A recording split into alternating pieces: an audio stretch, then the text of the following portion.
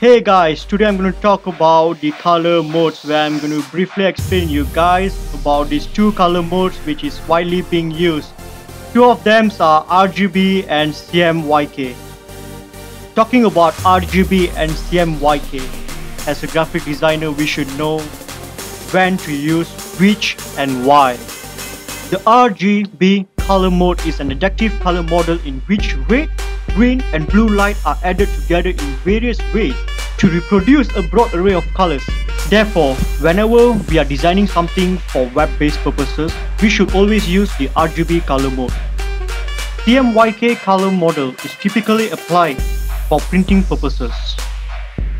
There are certain types of color scheme which are warm colors, cool colors, complementary colors, monochrome colors, and analogous colors.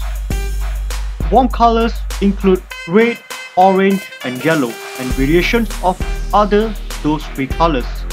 Portrays general energizing, passion and positivity. Cool colors include green, blue and purple.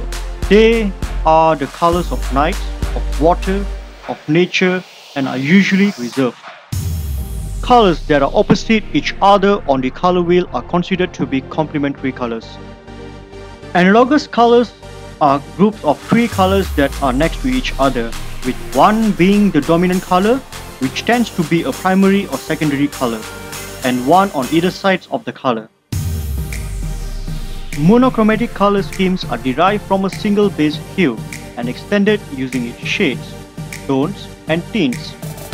Tints are achieved by adding white and shades, and tones are achieved by adding a darker color, grey or black. So, as a conclusion, colors plays an important role in our life. Color can spread thinking, change action, and cause reaction.